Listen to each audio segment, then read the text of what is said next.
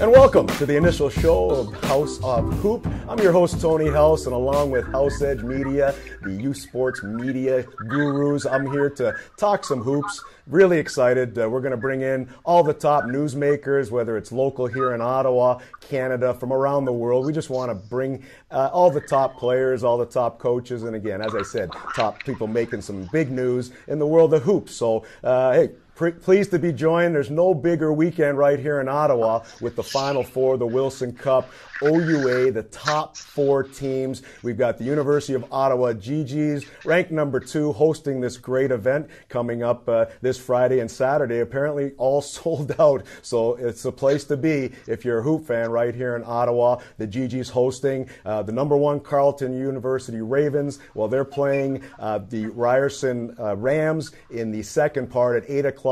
And the Ottawa U GGs, they're going to host the University of Windsor Lancers in the first game, 6 o'clock, right there at Montpetit Hall. Can't wait. And on the line, I know this is going to be one of the major stories right here. A guy who is going to do some major damage this weekend and hopes to lead his team to possibly a national championship. Johnny Berhane joins us. Johnny, thanks for joining us.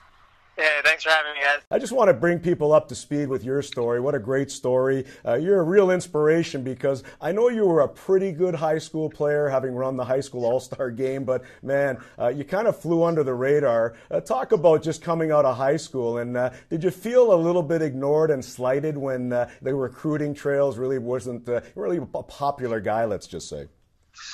I didn't feel disrespected. I mean, I knew I still probably had a long way to go in terms of being one of the top players or highly recruited, but I mean, I never lacked motivation through my 5 years in university or even while I was getting recruited. I mean, I kind of just always had a little chip. I was always hungry to kind of just prove to myself, more importantly, and like the people that were around me that believed that I could do it were just, I mean, the support was so high that I really thought I had a chance of, whether it was playing university or even after this year, hopefully having some pro aspirations. Well, exactly, and having just scored, big milestone, scoring 2,000 points. What a great, great career so far. How much motivation was it? And actually, but who ended up recruiting you out of high school?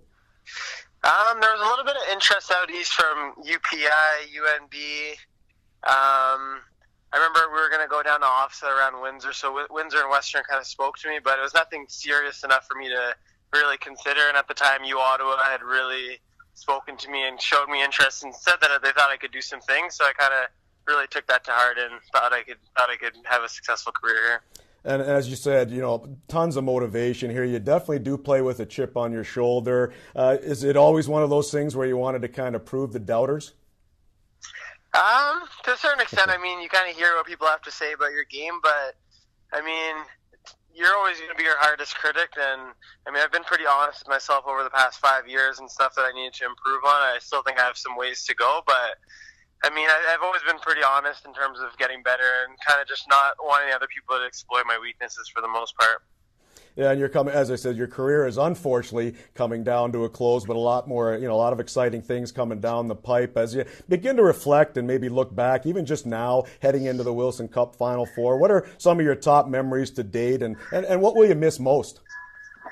Man, I think it's good. I think my teammates, like, just even being with them, especially because you see who's with you when you have some tough losses and some tough moments down the stretch a couple of years ago, whether it was losing in the national semifinals. Those are the guys that kind of help you up and work with you in the summer, work on your game with you, and never really doubted you and believe in you. I mean, I really owe my teammates and the people around me since day one that have really helped me, and those are people I'll probably never forget.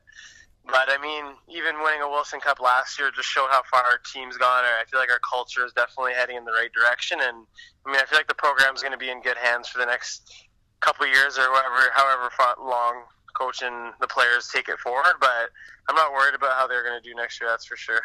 No, we'll talk a little bit about the upcoming weekend. But I just wanted to ask you, if someone asked a teammate, a coach, or a fan, kind of one word to describe you, what would you actually hope it would be or like it to be?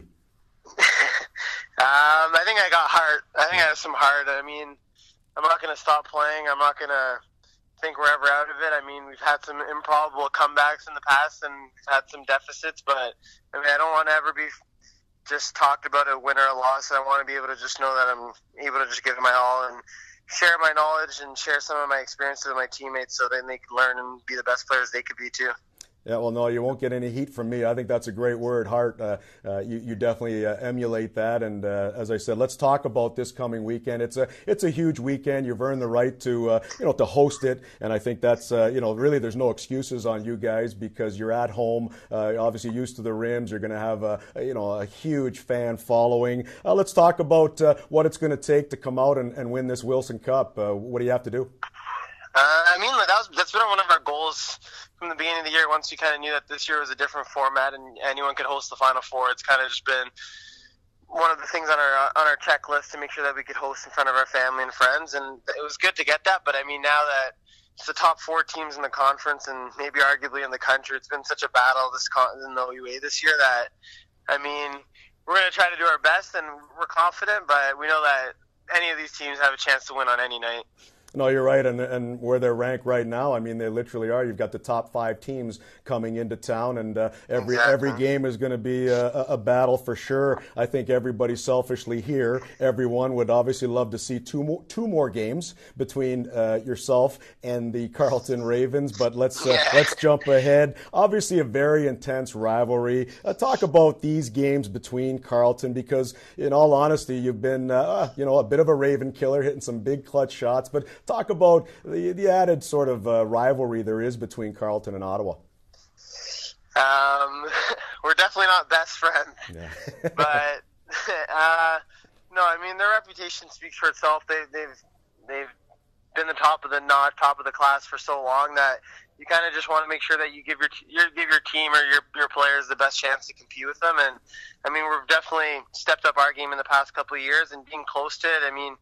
You get happy that you're close to them or get happy that you've seen some success in the past, but you kind of want to get over that hump and try to get 2 wins in a row or get a big win when it matters, and I feel like that's the direction our team's heading in. And, I mean, that's just – I guess it compliments them and how far they've taken the game in Canada, but, I mean, at the same time, we're trying to make sure that we're kind of remembered and we kind of just get what we deserve if we continue to play our best in the next couple weeks.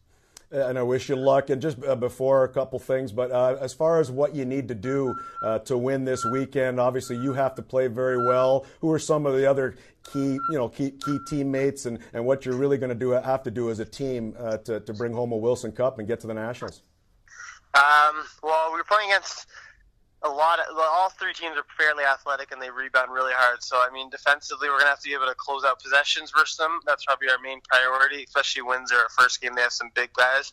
And offensively, I mean, we have so many weapons that anyone can go off on any night. And we've seen Caleb, Mike, they're playing great right now. Gab's a monster down low. I mean, we just have so many weapons that once the ball's flying around and everyone's getting involved and dangerous, then we're that much better as a team.